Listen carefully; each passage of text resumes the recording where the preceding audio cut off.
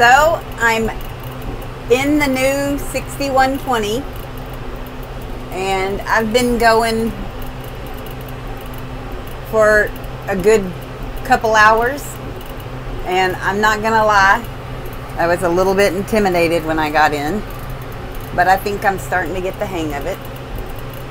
What I'm really enjoying is the fact that when I get to the end of a windrow, I don't have to put it into another gear. I can just slide it into the next, see, I don't even know the terminology for it, but I can slide it up into the next speed without having to push in the clutch, get kicked back in my seat, make the turn, and then change gears back into the lower gear. It was kind of weird when I got started because I'm used to going off of gears in reference to speed instead of actually watching the speed in miles per hour. So that's just taken a little time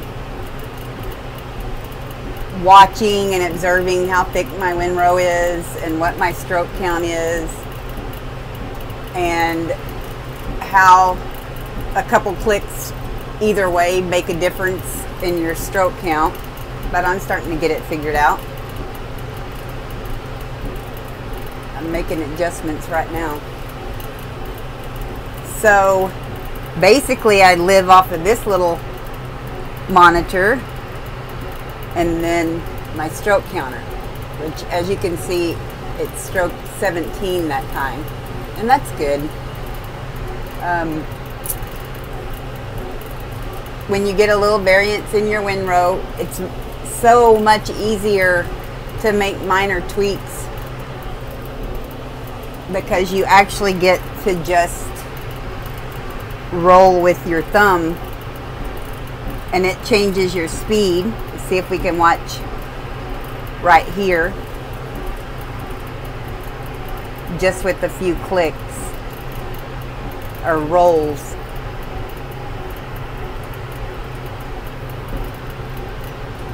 And then I'm keeping my stroke count right where I want it.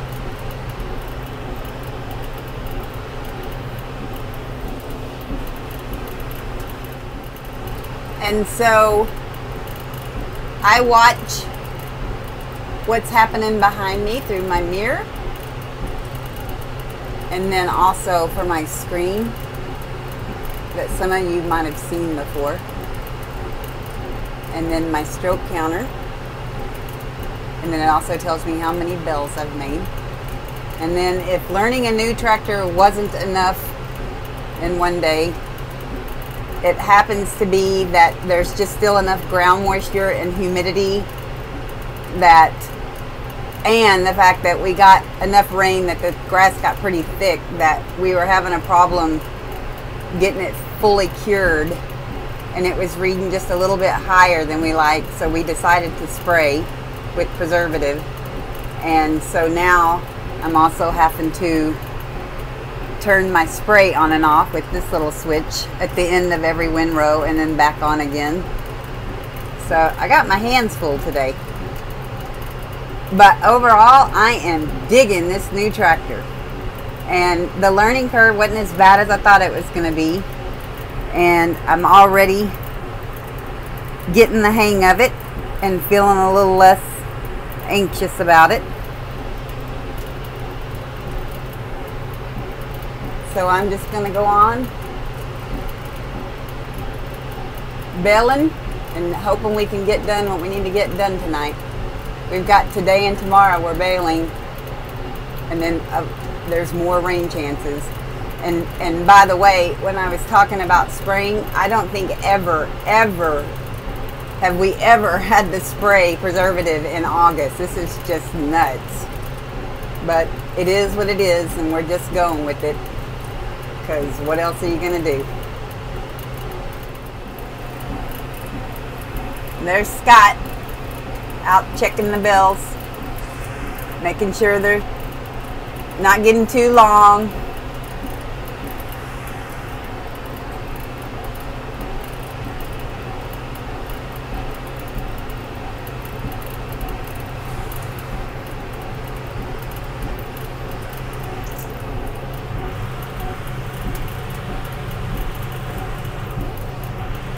Making sure the preservative's coming out like it should.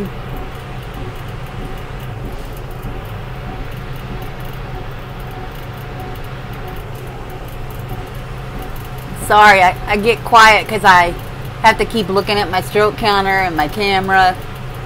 I got a lot of things going on at one time.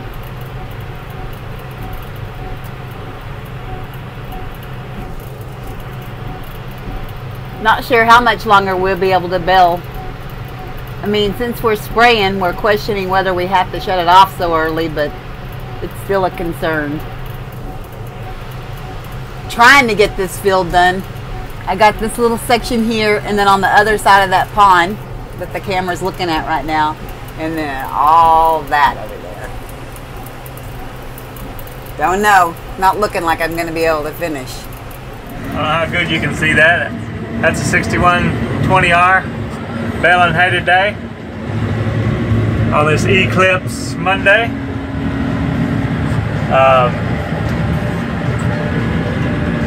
It's doing a great job. She really loves it.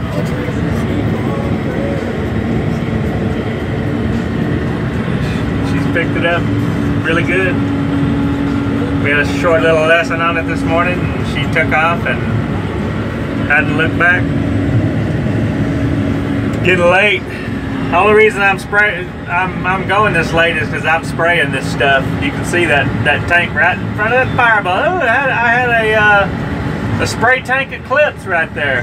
That was pretty good. But we'll have a. We're gonna do a. Sorry, I'm trying to follow her in my tractor.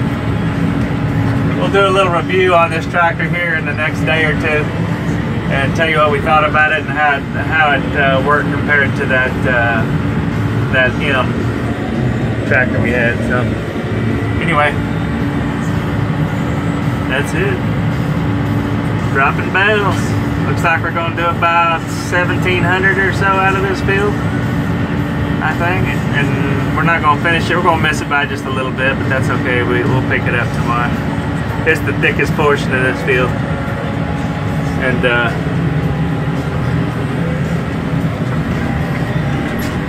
I better get back to picking up my bales.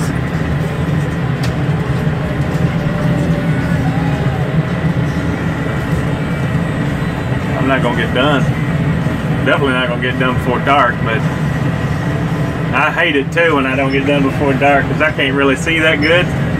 The lights on this thing, I wish I had some more lights on this. I could put a light bar on it or something, but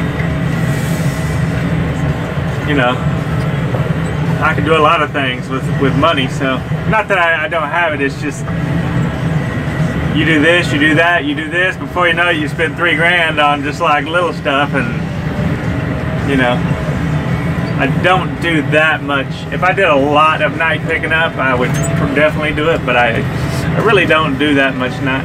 It's gonna be hard to do this one hand. But I don't do a lot of it.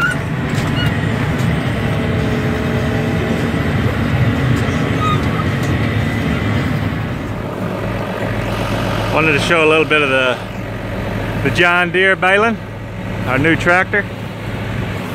We probably don't get as much video as we should, but man, we have to get this hay up. So a lot of times we don't think about filming something.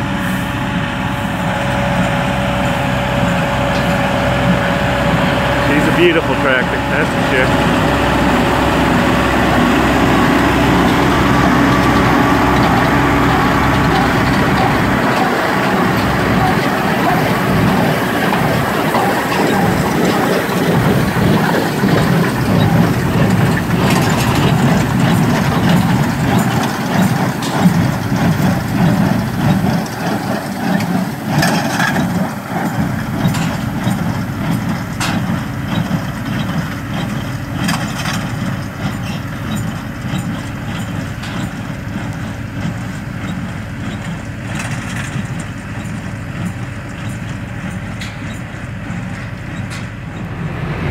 Get out here, get a little bit of video.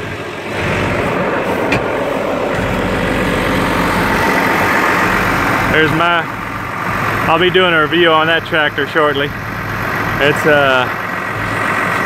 people who like New Hollands will like that review for sure. Here comes Johnny D.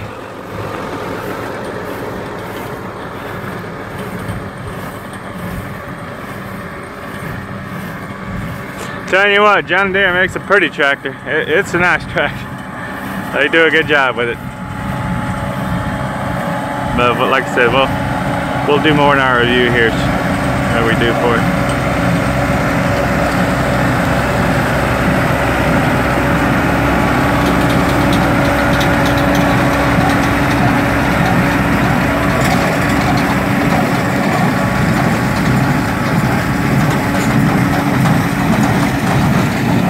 .705 rake, which is just a Vermeer painted green. 1840 Massey. And Agway Accumulate plus 12. And I'm fixing to stick these for moisture because I had her turn the preservative off. Yeah. That's pretty low. This is day 2, and we finished all the baling for the fields that we cut down prior to our rain chances, and he ran and got a buggy with fertilizer, and he's at least getting fertilizer down on these 2 fields so that if we do get rain, we get a good jump on the next cutting.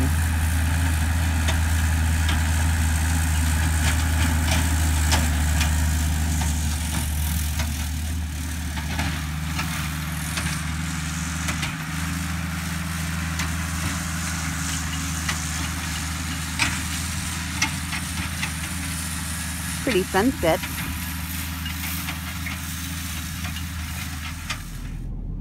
Well, I got my fertilizer down, which y'all, I guess, are seeing in this video. And it's rained almost 4 inches since I put the fertilizer down. So this is a crazy August. I went from no rain in May, June, and July to I'm already at over 10 inches this month in the last 2 weeks. 10 inches. And it's you know, we ought to have a pretty decent 3rd cutting. But I'm worried about the 4th. Well, you got a good jump on these 2 fields anyway. Yeah, I got a good jump on these 2. And that's kind of how I work my deal. I mean, I stagger everything so I never get, you know, caught with everything being ready at the same time, and everything fertilized at the same time. I stagger everything because of this kind of thing right here. And it takes me longer to get, even though I've only, you know, do what little acreage I do, it's still hard to get to sometimes. So so that's it. I'm happy right now. I just hope today's the last of it. I know there's a hurricane down in the Gulf. They're talking maybe might spend some moisture up here, but some weather guys are saying no, some are saying yeah. So we'll see over the next couple days. But it's supposed to end by Sunday, and hopefully by, man, if I don't get any more rain after today, maybe I can cut by Monday or Tuesday. That would be nice. We'll see. Yep, we'll see.